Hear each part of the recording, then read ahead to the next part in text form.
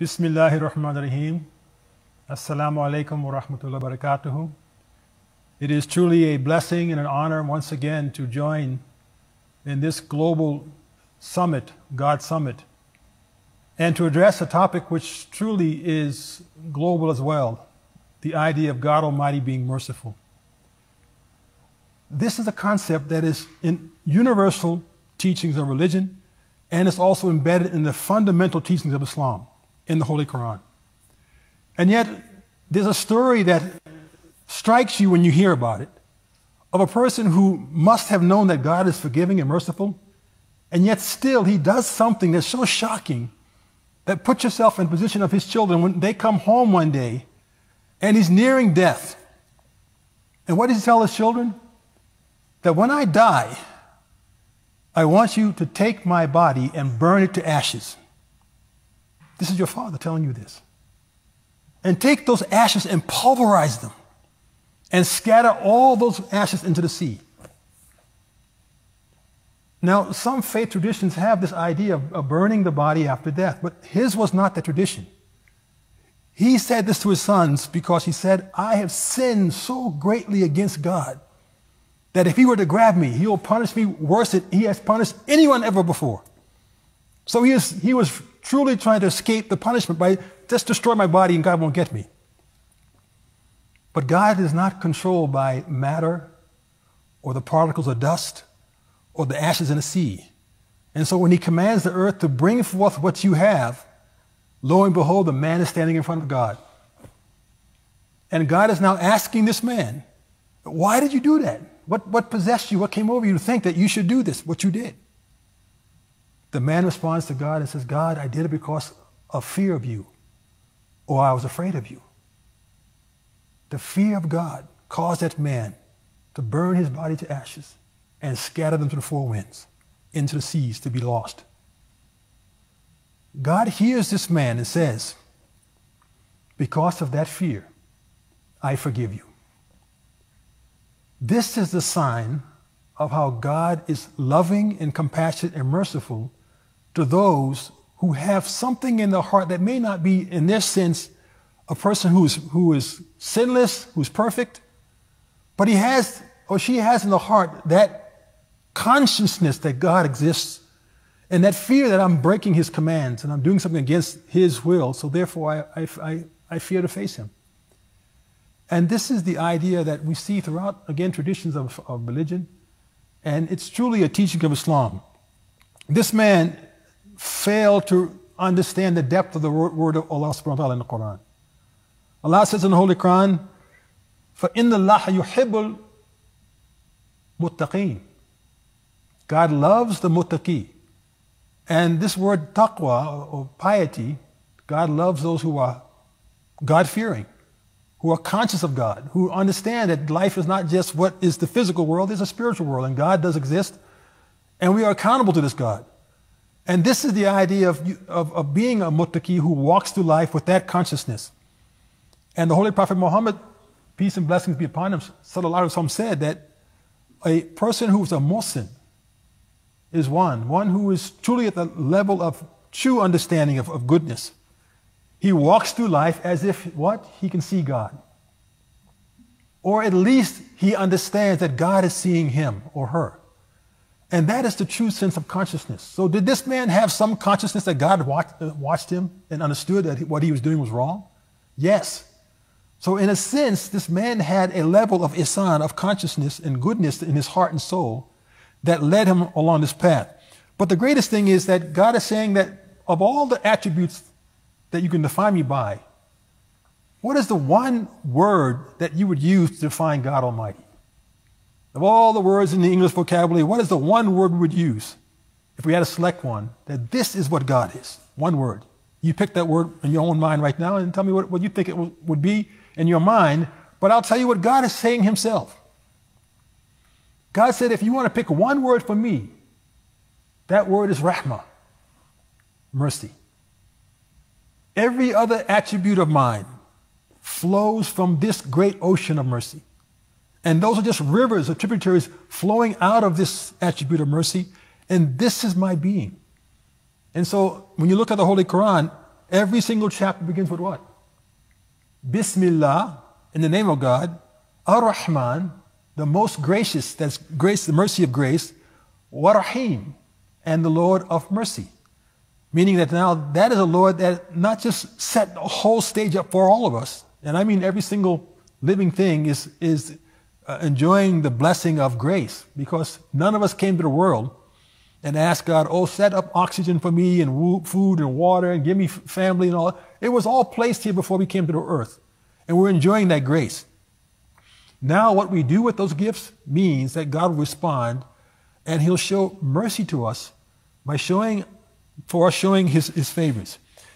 This is an interesting concept where now we understand that our relation with God Almighty is not just a servant to a master, but one based on love, who is a recipient constantly in life of His grace and mercy. Thus God says again that, oh, my servants, a beautiful verse of the Holy Quran, oh, my servants, who have sinned against me, Ya ibadi, alladhina asrafu ala anfusihim. Stop for a moment and think about this verse.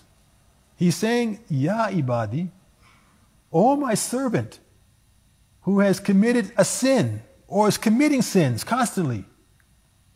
Would you call someone who's breaking your rules and your commands and your directions your beloved friend and servant and one who's following your ways?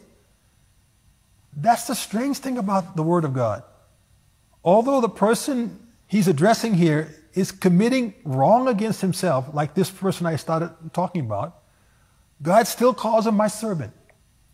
Still treats that person with that love and affection, that bond, that you did not break the bond that I am your creator and you are my creation. I am your master and you are my servant.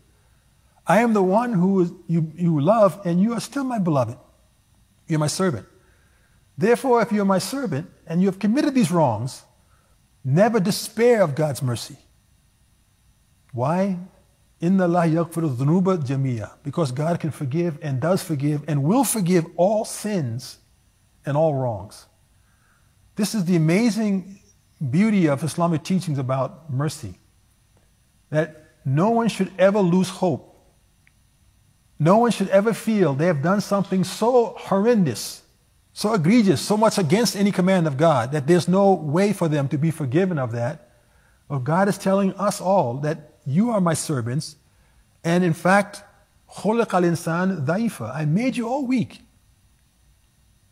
Not a single one of us sitting here today or listening to this program can in our minds and hearts say that we are sinless people who have never broken a command of those 700 listed in the Quran. In fact, we are constantly probably breaking commands, we don't even realize it. And God is constantly forgiving us of all that error and transgression and wrong that we're doing. And thus He's saying to us, no matter it's a small error or a great error, don't despair. In the Holy Quran, the narration begins about Adam and Eve and the story of Satan. And Satan begins to convince Adam to try to adopt a certain course of action. And Adam eventually is listening to this and he's forgetting that God commands to avoid this kind of action. And so he commits a fault. And Satan thus is embodiment in this whole narration in the form of someone called Iblis. In Arabic, the word Iblis comes from root balasa, which means to despair, to lose hope. And he despaired because this was the being who refused to submit to God Almighty when God said, submit to Adam. He is now your leader and follow him. And if you do so, you'll be in peace, you'll be in Jannah. Meaning that you'll be in a place where everything will be balanced. And this being who was overcome by the spirit of despair, he gave up, he refused to obey God, he didn't accept the authority of Adam. And he became so despairing that then from that day forward, he promised God that he would always try to misguide human beings and instill in them this despair. What this man faced, who was ready to destroy his body and burn it and throw it through the winds, was that spirit of despair. And what you find in the world right now is many people, this is what they sometimes confront. They have to confront their own humanity. That yes, we're weak and God is perfect, but once you confront that humanity, that imperfection, that weakness, sometimes it can overwhelm us so much that we may start going toward that dark and that despairing outlook and fearing that there's no way back. And once you go along that slippery slope and down that path, there's great danger that we may, in fact, continue to sin and wind up becoming a hardcore sinner. God Almighty therefore says in the Holy Quran many passages to encourage us not to lose hope. One of them I've quoted already. Again, God says that God loves, Inna Allah yuhibbul tawabin, those who turn to Him. And so when we are turning away from God, all He wants us to do is turn back to Him. Again, God is merciful to those who do good, and says it's the goodness that we do that can wipe out any of the evil of our conduct. So He's opened up all kind of pathways and doorways for us to receive His mercy. This mercy, interestingly, is not just limited to God. It's in everything, as I said. We are the embodiment of that mercy that came, that grace that came in our birth. And the whole creation is affected by the mercy, because God says in one tradition to the Prophet Muhammad ﷺ, that God has 100 mercies. And He's kept 99 mercies for Himself and sent down one mercy into this world by which everything, all the men great and low, all of the animals, all of the insects, everything that's living will show compassion toward one another, and the wild beast will even take care of its own young. The lions and the beasts will not devour their young, they'll take care of them. And we see that this beautiful tradition ends by saying, God, that the 99 mercies, what happened to them? He says, these are the things I keep for myself. God is mercy. And He says, I kept 99 portions of that mercy for myself to give out to my servants on the day of judgment, by which I forgive their sins. Again, very encouraging to think about the world we live in. And all of us understand mercy. And we experience in our lives, in our relationships, we see it all around us, that people showing compassion, sympathy, and mercy toward one another, and even the animals. That idea is one that will lift any soul up who's feeling that there's no hope for me. I have done something against God or God's commands or against the authority of his prophet or his successor. That is unforgivable. Whereas God is saying that kind of mercy, the mercy of a mother. And good, He said mother, because mother's mercy, all of us again understand, is full of such tender care and such compassion. She will overlook all the faults and flaws of her infant child. The child will stand up and start talking and doing things and not obeying her, but she will keep overlooking that and helping this child to stay on the course of growing to be an independent person. And therefore, as long as that's the case, we see in the hadith called Qudsi hadith, where God is telling about Himself and giving the Holy Prophet Muhammad a message to share with the whole world. So let me share just a couple of those traditions where God talks to the Holy Prophet Muhammad and says, this is who I am, and tell the world this. He says, O son of Adam, O son of Adam, I shall go on forgiving you so long as you pray to me and put your hope in my forgiveness, whatever may be your sins. O son of Adam, I do not care if your sins should pile up to the sky and you should beg pardon of me, I would forgive you. O son of Adam, if you come to me with an earth full of sins and meet me, not associating anything with me in worship, I will certainly grant you as much pardon as will fill the earth. Again, another Qudsi hadith, he says, O my servants, again addressing all of us, you sin by night and day, and I forgive all sins.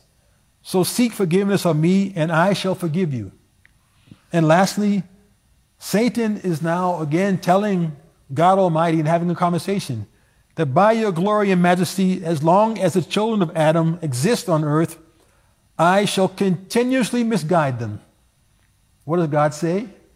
By my glory and majesty, as long as they seek my forgiveness, I will continue to forgive them. So in these traditions, all of us see that we have open to us so many doors of opportunity for forgiveness that none of us should ever despair of that mercy. And this is a universal struggle sometimes, especially as people in faith sometimes drift away from faith, and they may get caught up in some behaviors and actions which they know are against what are their teachings and traditions and commandments of God. And they continue to drift further and further away, not knowing the way back. But if they reflect on God's word in the Holy Quran, the traditions of the Holy Prophet Muhammad ﷺ, and God's words himself, they will know that there's always a door and a pathway back where they can seek God's mercy and grace. The Holy Prophet Muhammad on one occasion said, for all of us, and again I say this is not something just for that hardened sinner who's committed some major crime, some cardinal sin. For anyone who's committed any action that we may not even realize that we've broken something, he says on the day of judgment, we will be brought to God Almighty, and he will wrap his wing of mercy around us, and he'll say, and make us confess, do you remember doing so-and-so sin? Do you remember the action you did, something you said or you did that was sinful? And that person will say, yes, my Lord, I remember. Then he will say, I covered it up for you in this world, and I forgive it for you today as well. Now, why I found this whole concept that we're talking about today of the mercy of God so important for us in this day and age. It reminds all of us that we should be servants of this Lord of grace and mercy. As we're engaging with people in our daily lives, as we're thinking not just about ourselves, but people around us, especially young people nowadays. In this country, one of the biggest struggles of young people is they find that there's loneliness in their life. They have no one to talk to. And as a result of that loneliness and that being in that secluded place, they go into depression and they get these suicidal thoughts sometimes. They lose all hope for life, much less hope for that there's a God. They don't even want to live the life anymore. And I remember when I first came back to America to serve, I served in a place in San Francisco. In San Francisco, there's a place where people like to go. It's called the Golden Gate Bridge. Trust me, it's not made of gold. Some people think that. They try to go there and, you know, this is the tradition of it. It's actually reddish color. But it's a beautiful place. And it's a lovely scene, the highways and the byways, it's the ocean on one side. And you cross this bridge and you get from one side to the other, to the peninsula. And people walk across all the time. But I read this story that really, again, moved me because it was about those people who cross that bridge at the point where they have lost all hope in life and they want to end their lives. And they say since the bridge was built in 1937, over 1,500 people have crossed that bridge and tried to jump off and end their life. Of those 1,500 plus people, only 25 survived. And I read the story of one person who survived it. And you know what he said? He said, I started off that day. I got on a bus, and the bus was full of people. When I reached the bridge, people again walking all around. It's a popular place. And I was hoping that one person, and I'm going to read you his words, that one person would recognize that I was in trouble because tears was flowing down his eyes, down his face.